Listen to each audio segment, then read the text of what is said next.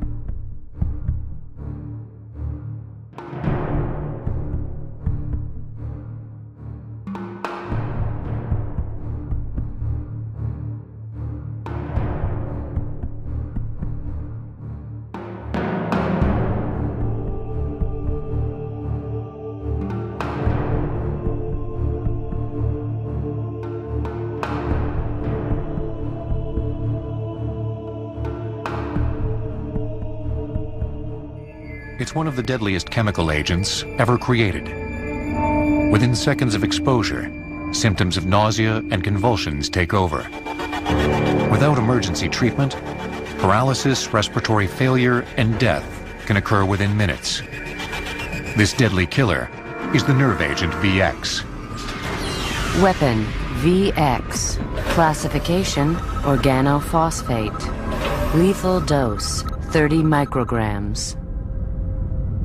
The organophosphate type of chemicals are considered nerve agents because they attack the nervous system. The nervous system controls all of the functions of the body, and so by interrupting or stimulating that, you get all these various effects. VX in its normal state is a tasteless, odorless liquid that can be absorbed through the skin in seconds. When heated, it turns into a lingering vapor that, if inhaled, is even more deadly. VX is a persistent agent, which means it's less volatile than the other nerve agents. This means that when it's exposed to the air, the material doesn't go up into the air, and it lasts much longer. To give you an idea of how toxic the chemical is, if you pulled a penny out of your pocket, and if you looked at the penny and you looked at Lincoln's eye, it only takes a drop the size of Lincoln's eye to cause lethality.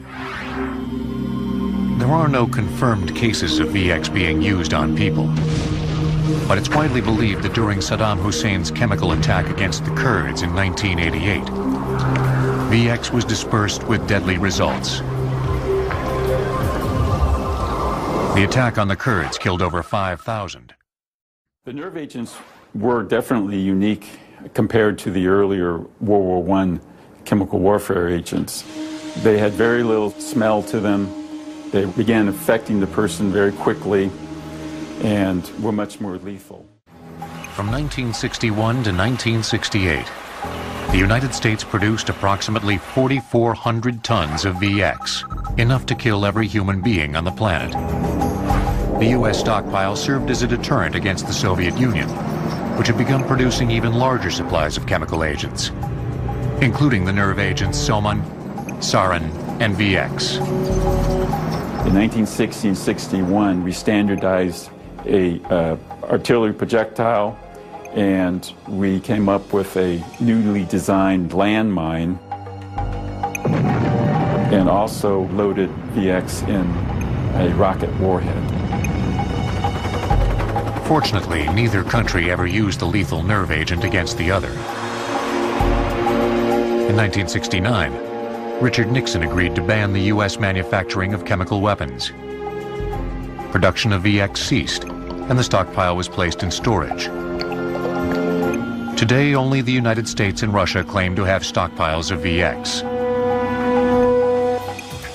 Yet some suspect that Iraq may have produced large quantities of the deadly nerve agent. At the onset of Operation Iraqi Freedom, U.S. forces prepared for the worst. We felt that it was very likely that our adversaries would use chemical weapons against us, and we felt that they had VX in their arsenal. VX is often used as a terrain denial weapon, kind of the way you would use landmines. And one of the things we're very concerned about is not having our forces stumble into land that's been contaminated with VX. In January of 2005, the United States ended its hunt for weapons of mass destruction in Iraq. No VX was found. But the threat of VX doesn't end in Iraq. Other countries are suspected to be attempting to produce the deadly agent. And there is enough VX in the US and Russian stockpiles to kill millions. So the threat of attack from one of the world's deadliest weapons remains.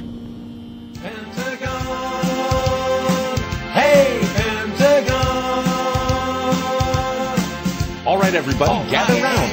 Welcome to the Pentagon. What kind of pay do you want? No notice taskings? Canceling your program? Joint duty? Anything you hate, you've come to the right place because this is the Pentagon.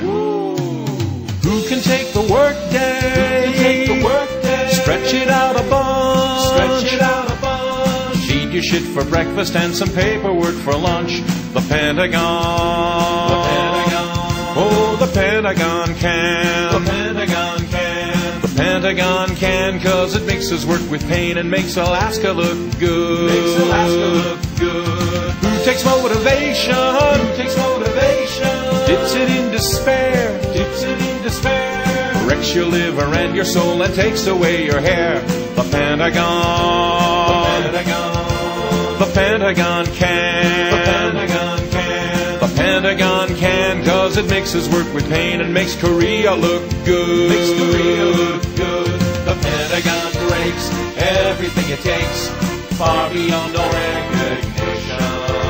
How'd we come to this condition? We can't even do our mission. Who can take tomorrow? Wish it all away. Zero out at fudging and pretend it's yesterday. The Pentagon.